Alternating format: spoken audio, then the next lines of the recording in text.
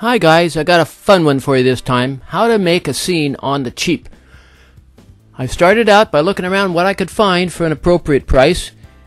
And these folks, the Tichy Train Group, have a wide assortment of different, mostly HO scale stuff. And here it is. It's a 2-pack, 2 different structures for $20. This might well be the best dollar value in the whole area. So looking at the directions, they give you a whole pile of directions. You know, you got to have different directions for the 2 different little buildings. Now, trying to do this on the cheap, I didn't want to buy anything extra, so I decided to use my rattle can paint that I already have on hand, stuff that I have here. And oh, by the way, don't forget, all your plastic models, wash them in warm, soapy water and then rinse them well. Now, in this kit, they give you a lot of stuff for $20. They give you 80 milk cans. Now, it comes prepared for HO, standard HO, but I wanted HO in 3. So I had to figure out how to convert the units, the models. Now, of course, as with all kits, make sure to take the time to clean up the edges. These parts are well made and well thought out, but they still have to get cleaned up. And here I am making the new ramp to accommodate the narrow gauge HO rather than the standard gauge that comes with it. Now, these milk cans, there's 80 of them, and inside the shed, those were milk cans that were designed to go out. The ones that are outside, those are the returns, or the ones that are coming back. And this is the milk shed. Came out really nice. Granted, it's kind of small, but still very nice. And here is the hand car shed. It also came out exceptionally nice. And there you can see my little ramp. This is very well manufactured parts. They're really thin. You have to be careful about warping them, but that's with every good kit. And come to find out, it wasn't 2 kits, it was actually 4 kits. You have the 2 structures, and then you have a hand cart and then a push cart. So for the $20 you get 4 different kits. And here's the hand car. Of course, they don't give you the figurines, the figures. I add those on my own. And here's the push cart. These 2 carts came out great. I had to figure out how to make them narrow gauge. I ended up putting the wheels in the inside of the frames instead of the outside. Now, I love hand carts. I got a whole bunch of them. This is just some of them that I put out here for display. So it's kind of fun.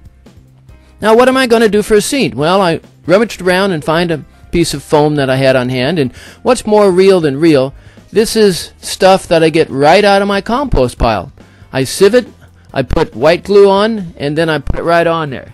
Now, with the track, what I do is I lay the track and the ballast at the same time. Quick and dirty. Just slop some white glue on there, put the track down, put the ballast on top, and then hold it down. Then, of course, the next thing, you want a nice neutral color. So you start out with this. And then you got to figure out where everything fits. And once again, not wanting to spend any money, I looked around. I found a backdrop I had on hand, a rock mold from who knows what it came from, and trying to figure out where everything fits. The next part is my personal favorite, is all the scenic detail, and I got a bunch of it on hand, so I didn't have to buy anything. And with the detail, scenic detail, my attitude is there's no such thing as too much detail in the scene. So here you can see I'm starting to put stuff in. I got a road in place. I've glued the rock mold in place. Doesn't actually fit very well, but it'll be all right. Now you can see I'm putting in some of the other scenic detail. I've put in the telephone poles, and I've got some of the other organic stuff, and here's the finished scene. Now, this whole scene cost me about $20. Pretty cool, huh? And it came out really, really nice. I really like this particular company. I've done some of their other kits in the past. I just never noticed this probably best dollar value in the market. $20 for all this stuff. Well, okay, not the truck, not the figures. But it came out absolutely wonderful, fun little project here. And as you build your projects, try to add more and more and more stuff. What else can you add in there?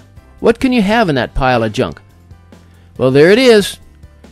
My $20 scene. Pretty darn good.